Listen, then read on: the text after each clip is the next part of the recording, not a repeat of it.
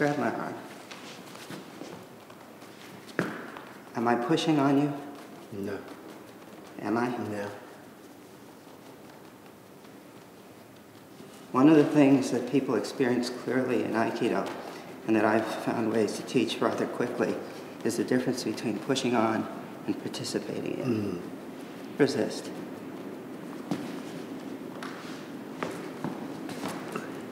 Little old man with Parkinson's can still move you. Why? Because I'm not against you. Yeah. I'm with you. Yeah. Push differently. If I allow the attacker to exist in a state of respect, I can move him. As soon as I get antagonistic, I feel separate from, and I can't move him. Grab 2 hands. Are you holding me? Yep. If I allow your negative pressure to return to you, I don't have to work. I'm doing all the work. If I fight against you, you've taken over my mind, which has nothing to do with American society at this point.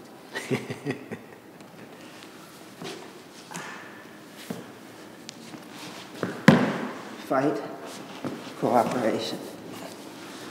I give in. You get what you want. What are you wanting? Push. As soon as I give you what you want, it works. So how does that relate to interpersonal or environmental violence? Give me what I want. That's the opposite of what I want. Give you what I want. What you want? What am I trying to do? You're trying to push me down. Notice that the first response, even though I showed it. Yeah. Let's try something a little different. Don't let me pull you toward me. Pull me toward you. Hello. It's a total mindset change. Don't let me pull you. Even with it just being demonstrated, you find it hard. Instinctive, yeah. Don't let me push you. Yeah. Don't let me twist you. So what does it say about cooperation and what's instinctual for us? Instinctual is grab. Where does your attention go? Immediately down. Instinctual resistance. Hit hard. Yeah. What are there? Thank you. Hit hard. As soon as I localize my attention, he becomes a real problem. As soon as I hit,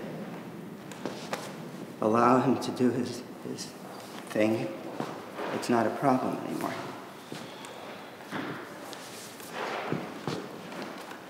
So, that was a terrible job you did this morning.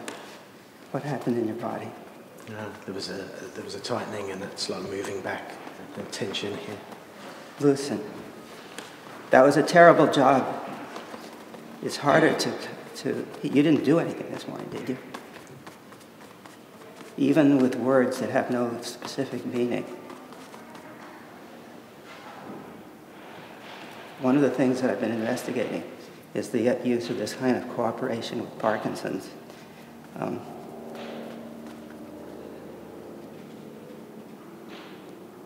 If I cooperate with the tremors, I can begin to move again. If I resist the tremors, my feet stick to the floor.